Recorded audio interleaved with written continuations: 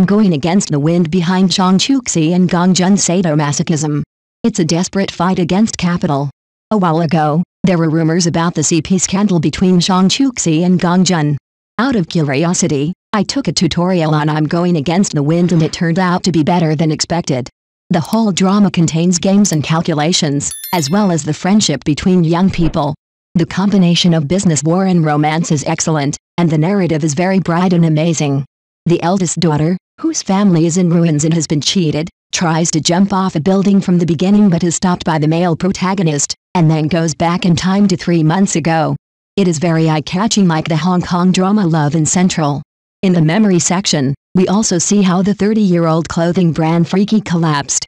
Zhang Hu, played by Zhong Chuxi, is an arrogant and willful young lady, but she is also smart, strong, calculating, and has great business acumen. Earlier, when she was dealing with the strike of internet celebrity Momo Sakura, she not only tricked her female classmate Xiang Xiaoyong, but also instigated 50 internet celebrities to engage in large-scale live broadcasts to hype up her company and make a lot of eyeballs and money. On the contrary, his father Jan Kishan faced a crisis of frustration. He let out 3 million yuan with a wave of his hand. If he did not write an IOU, he would not repay the loan. He also spent a lot of money every year to maintain the Tengai factory, a domestic shoe brand that has been passed down for a century, just to commemorate the deceased wife. When he can't pay his salary, he can only mortgage his daughter's peripheral capital. Sooner or later something will happen. Out of his trust in his adopted son Gao Yi, Zhang Kishan jumped into the Angxin loan trap. When the capital chain broke, the freaky business empire collapsed.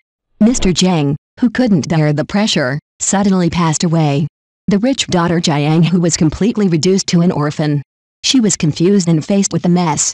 How would it end? A set of comparison shots is even more ironic.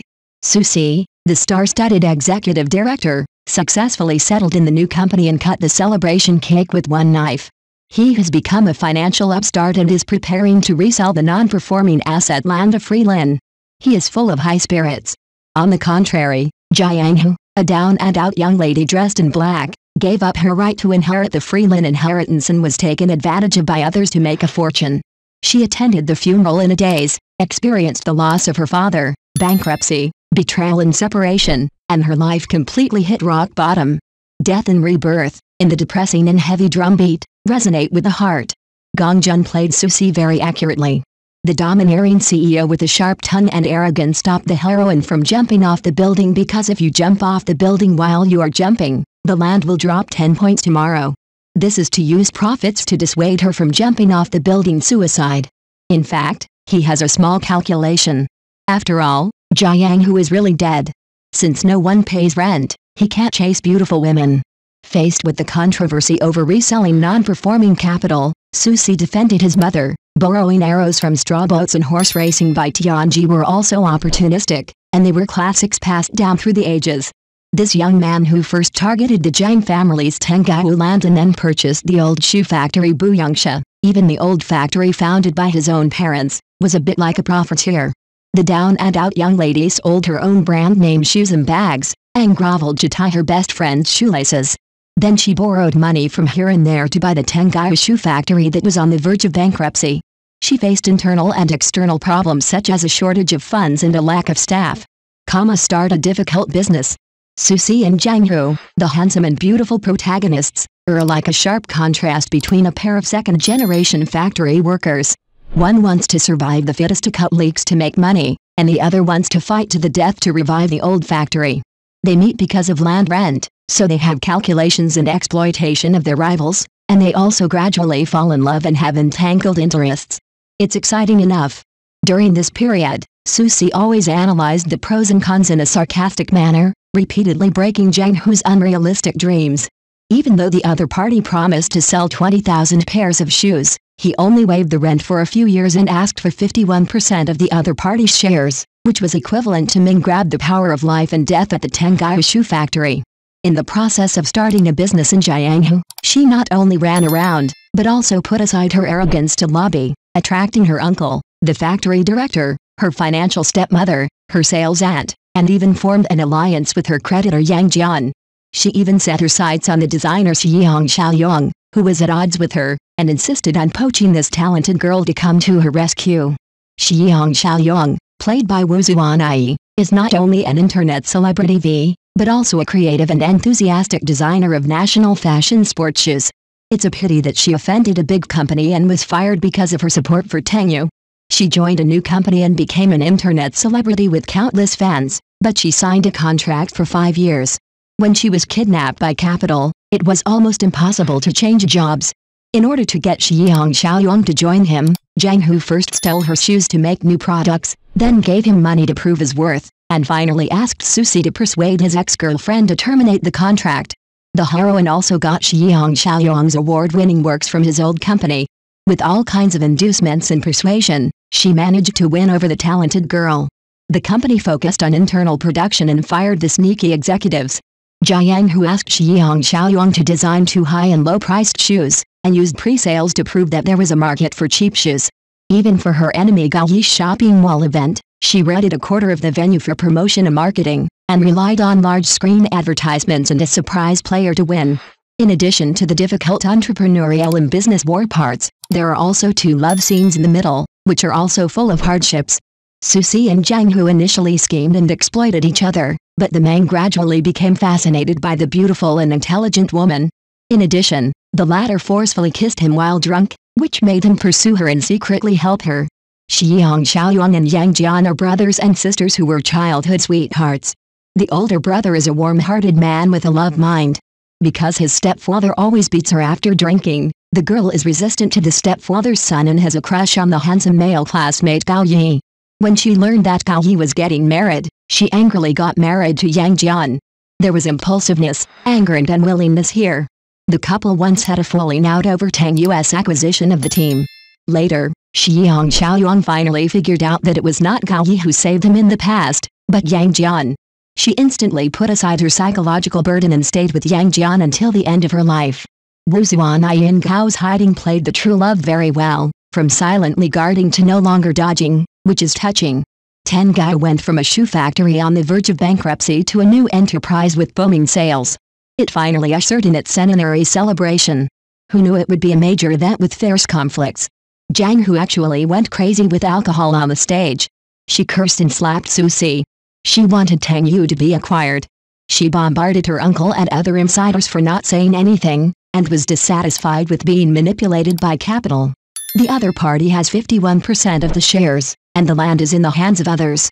The heroine has no say in Tang Yu and can only retire sadly and lose her soul. In the meantime, Zhang Hu had his wisdom teeth removed to relieve pain, listened to the doctor's advice, and witnessed the death of the old dog.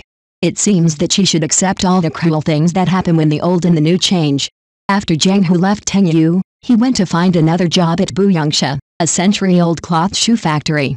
After Jiang Hu knew that her father had stolen Yi Guiming's patent, the girl easily sold 30,000 pairs of shoes. First, she forced the old factory director to hire her as the marketing director. Then she used online live broadcasts and designed new shoes to carry out drastic reforms.